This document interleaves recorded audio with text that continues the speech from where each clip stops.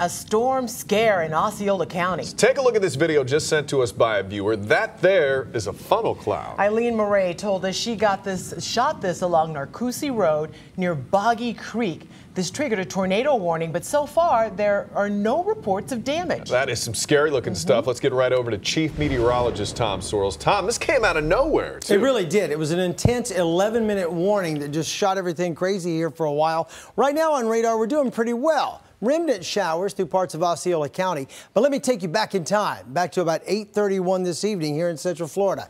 This is what radar looked like at that time. A lot of embedded lightning strikes. This is velocity. This is the West Coast series coming in, East Coast series coming in here. They collide, and just a little bitty area of rotation starts to come off of the lake right into the Narcoossee area. That's what it looked like on radar. It wasn't overly impressive.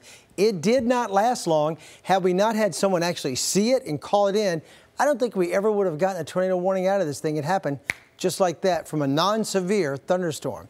Let me bring you back to real time now and show you what's left.